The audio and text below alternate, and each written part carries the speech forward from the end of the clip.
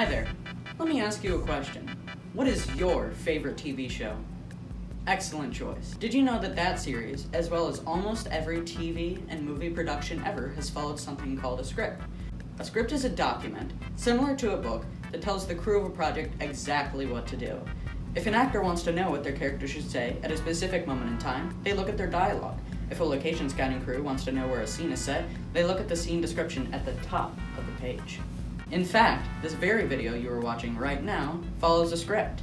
For the past few months, I've been writing a sci-fi drama series called 0 Hour: The Fall of Earth. It's a story of how an alien invasion combined with the hubris of humanity caused the destruction of society.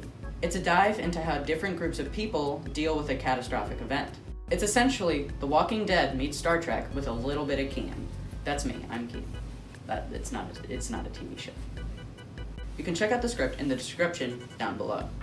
It's a story about Theo, a young bounty hunter trying to find a lost loved one in an ever-changing, dangerous, apocalyptic wasteland.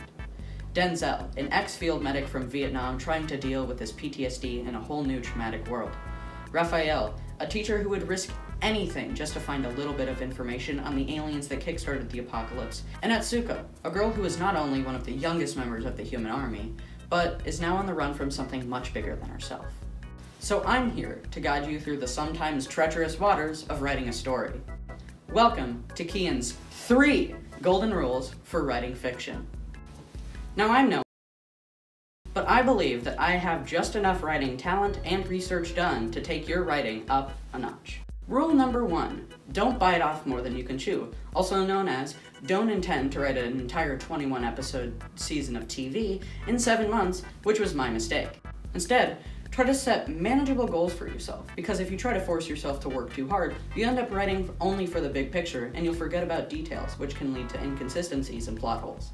Trying to write too much can also lead to you not really caring about your characters, which leads me to my next topic. Rule 2, care about your characters. The only way for your story to feel heartfelt is if you care about your characters as much as you want your future fans to.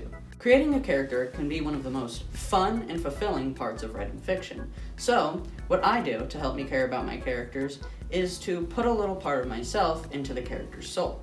For example, the characters in my series are basically 4 different parts of my personality. Theo represents my aggressive side, Raphael represents my intellectual side, Denzel represents my positive side, and Atsuko represents my negative. So, if you put a little part of your personality into your characters, it'll make it a lot easier to write for them. Rule 3 is easily the most important rule of writing fiction, and although it sounds cliche, it is very true. Rule 3 is, have fun. Now, I don't have any tips and tricks for having fun while writing a story. I would just say that let the story flow through you, go with the flow.